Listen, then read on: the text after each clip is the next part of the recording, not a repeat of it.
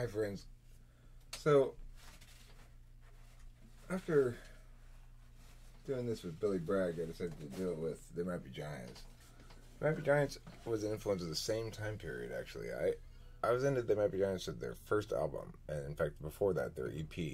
I was introduced to it by a friend, and I still have somewhere on album, on vinyl, that Don't Let's Start with Hi Were the Replacements on the other side. Anyway, and I am familiar with many of their albums. Very familiar with many of their albums. They're a huge influence on me, frankly. But it's not so much just that it's not exactly that they're a huge influence. It's that this is an ENTP band. And there's similarities between our styles of creation because we're all ENTPs, you know. I think both the guys in that band are ENTPs.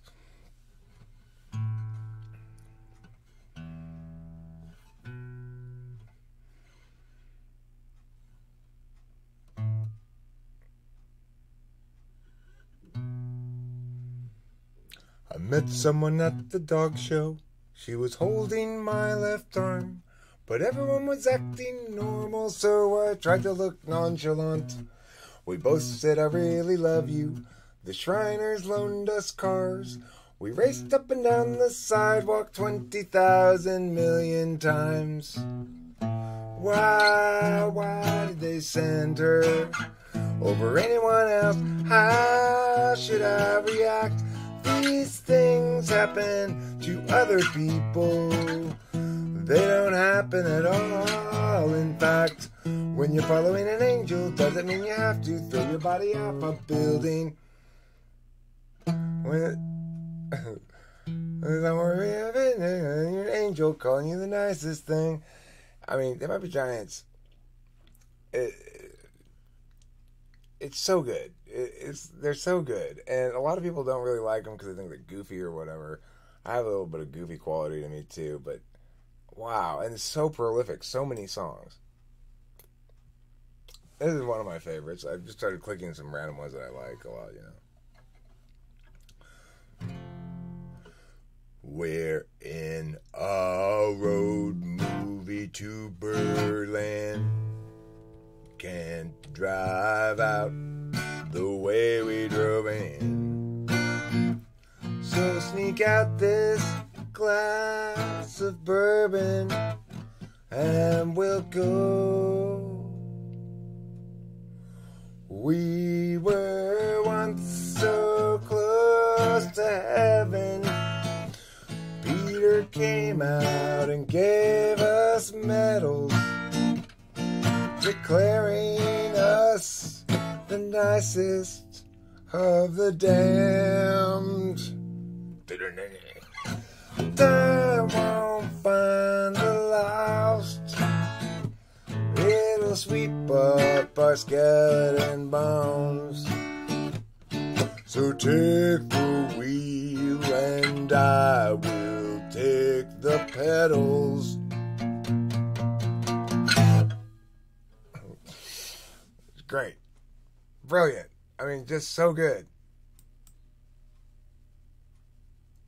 This one's hard to play.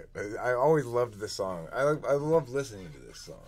I haven't listened to them in a long time, quite a while anyway. This is hard to play. I remember I used to play this a long time ago. Down, down, down you go. No way to stop. As you fall, hear me call. No, no, no, no. Listen to this warning and consider these simple words of advice. Stop, stop, stop. Fogging the view, cupping face to the window. In darkness you make out a spiraling shape. Putting all reason aside, you'll exchange what you've got for the thing that's hypnotic and strange. The spiraling Spiraling ship will make you go insane. Great song. Great song, too hard to play. This is like one of their like slow ballady songs. I tend to like their slower ballady songs a lot. Like when they're such a good songwriter. Whoever writes these, I mean, they both write them, but I think they both are responsible for different songs.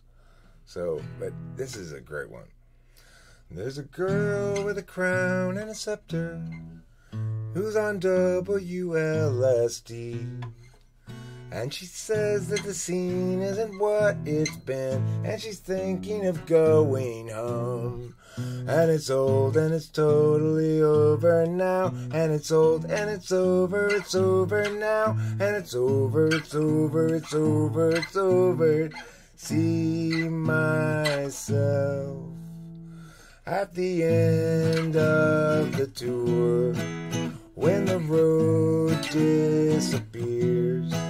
If there's any more people around when the tour runs aground, and if you're still around, then we'll meet at the end of the tour. The engagements are booked to the end of the world, so we'll meet at the end of the tour. Never apart since the day we met. Brilliant. Brilliant. Genius. Brilliant.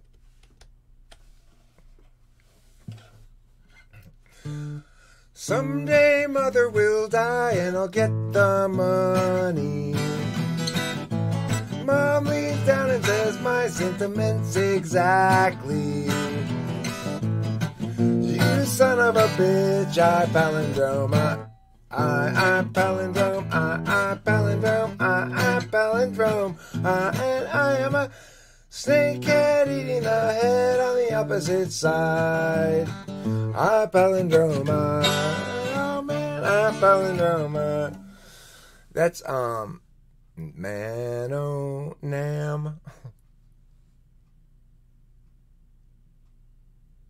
Son, I'm able, she said, though you scare. This is. Son, I am able, she said, though you scare me. Watch, I said, beloved, I said, watch me scare you. Though she said, able am I silent. Okay, like, that songwriting there is just, the bridge is astonishing. The way, this whole song is astonishing. The way it goes from the chorus, the bridge, and then leads back into the verse is just, it knocks you over with its brilliance. It makes me jealous, frankly. I'm jealous. I feel jealous. I feel inadequate. Like, I'm 48 years old, probably around the same age. Those guys are a little older than me, maybe 10 years.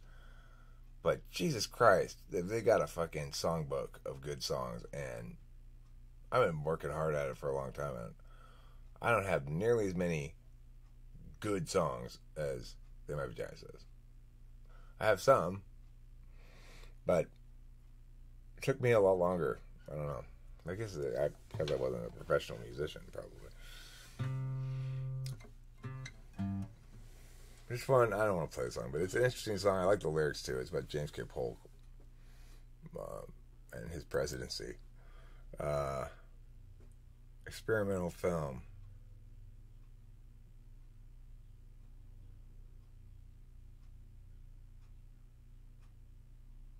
This is such a good song. I'm having trouble remembering the melody of this first part here, but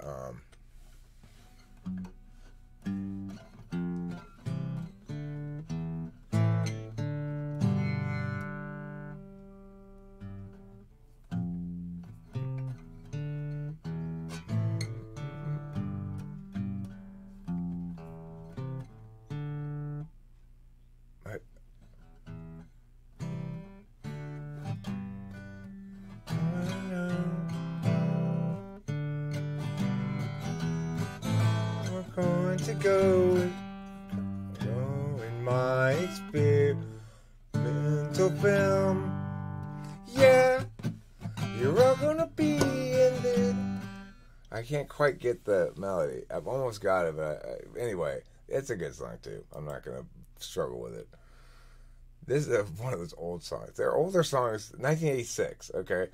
I love their crazy, weird old songs like this that are a little bit, I mean, they're not as good. They've developed as songwriters dramatically since 1986. But even the 1986 songs are great and fun and everything right. Just like in a long, long trailer. All the dishes got broken and the car kept driving and nobody would stop to save her. And now the song is over now, and now the song is over now, and now the song is over now, the song is over now. It's another hard one to sing and play. I don't quite have the melody down. They have so many songs that, even though I know their catalog well, in terms of, like, in my head, like, I'm just familiar with their music, you know. I'm your only friend, I'm not your only friend, but I'm a little glowing friend, but really I'm not actually your friend, but I am. The canary in the yellow by the light switch, who watches over you? Make a little birdhouse in your soul. So let's put too fine a point on it. Say I'm the only bee in your bonnet. Make a little birdhouse in your soul. I have a secret to tell from my electrical well. It's a simple message and I'm leaving out the whistles and bells. So the room must listen to me, filibuster vigilantly.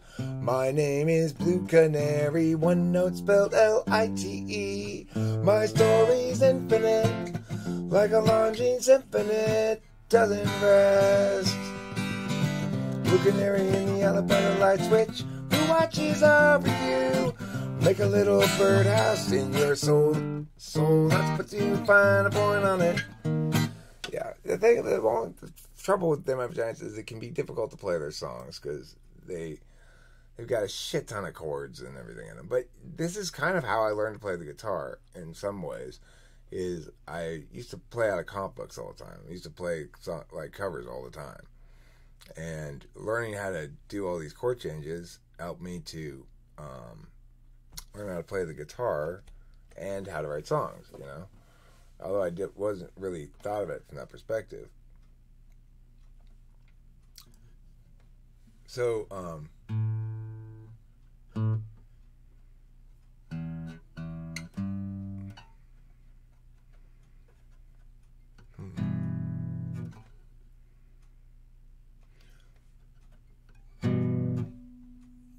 perpendicular to the name of this town in the desktop glow.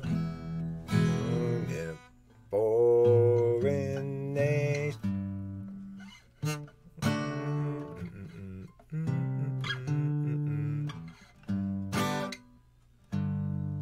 Hannah Ing and I are getting old and we still haven't walked in the glow of each other's majestic presence.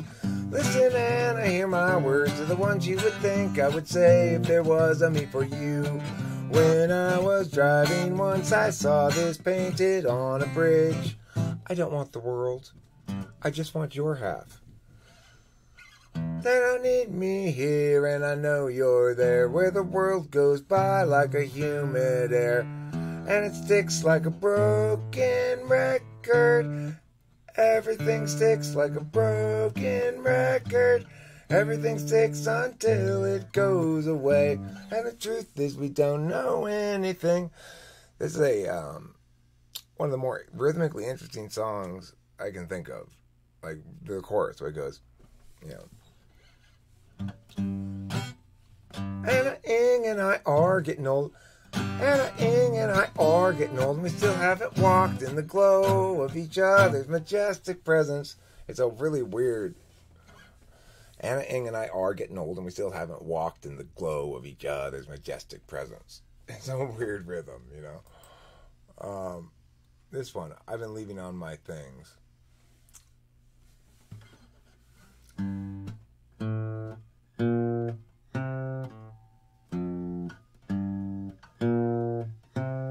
I've been leaving on my things. in the morning when the morning bird sings, there's still dinner on my dinner. It's so hard, though. That's the thing. So hard. Men leaving on my things. So in the morning when the morning bird sings, there's still dinner on my dinner jacket till the dinner bell rings. Forget it. Just don't even bother trying to play that song. It's ridiculous. There's no point. They've got...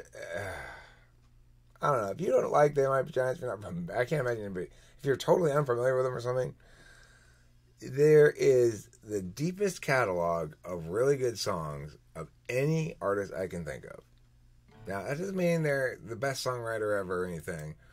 I'm just saying they've got the deepest catalog of good, well-written songs ever, as far as I can tell. Look at this. There's 700 songs in this tab thing for TWFP. 700. And you know, I have probably 500 or 600 songs, but most of them are, most of them just don't make the cut, really. I don't know. It's hard for me to judge that. I hate judging myself against other people's music. It's a bad thing to do. It's totally a bad thing to do is what it boils down to. Because even if the comparisons can be made reasonably, like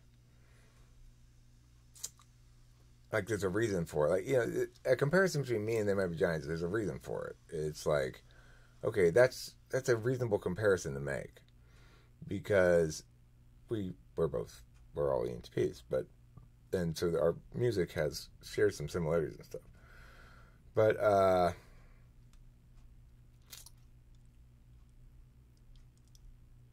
But yeah, it's still a bad idea to compare yourself in art to other people. Compare yourself only against your own shit.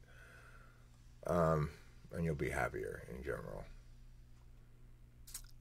But, regardless, I'm a fan. I'm a big fan of the Might Be Giants. And Delilah, when she was in the womb of her mother, obviously, I don't know what other womb you'd be in, but regardless, the point is, when she was in the womb, we went to the They Might Be Giants concert.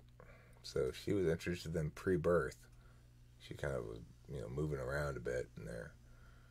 It was a little loud for her, but we stood in the back, so it wouldn't be too super loud for her. And it can't be. It's got to be quieter. It'll be a lot quieter when you got a stomach or a belly and some stuff between you and the sound, right?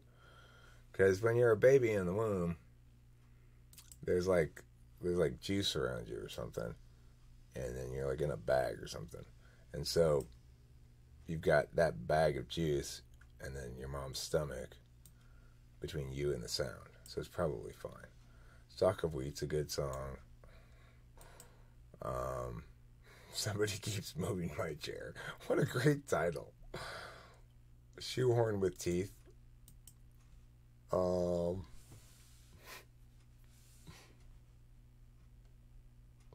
Let's see.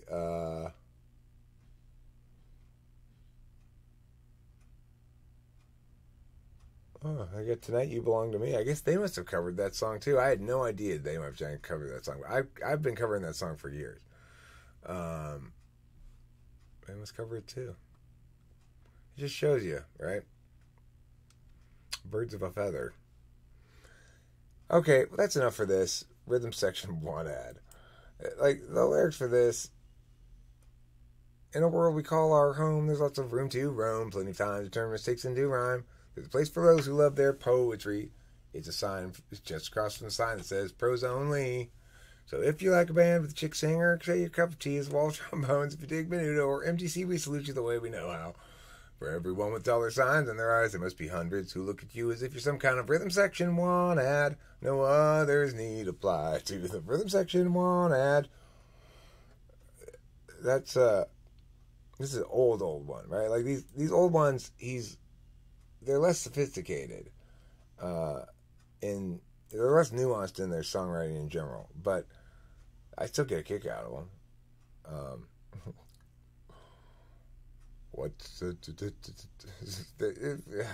All right, that's enough for this video. I can't even begin to scratch the surface of the TMBG catalog and do it justice in any sense in terms of talking about my relationship with it and my appreciation of it, because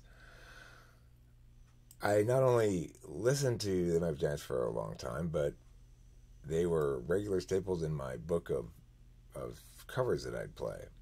And so, I mean, I used to have a bunch of fake.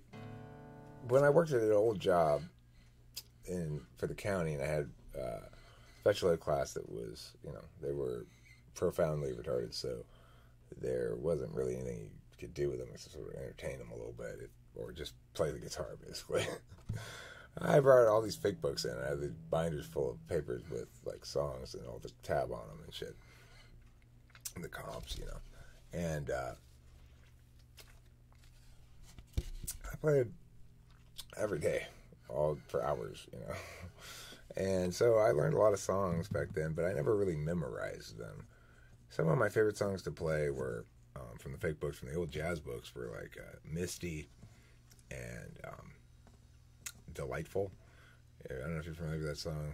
It goes, it's by like Cole Porter or Boots McGillicuddy or one of those old guys like that, And it goes, oh, please be sweet, my chickadee, 'cause even though you're no longer free, you're delightful, you're delicious, you're lovely.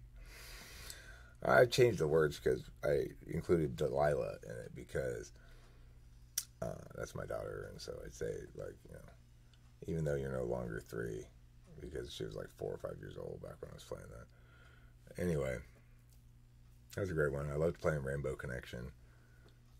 I'm really attracted to good songs and you can tell how good a song is, not a track, but a song, really by how well it plays as comps and voice.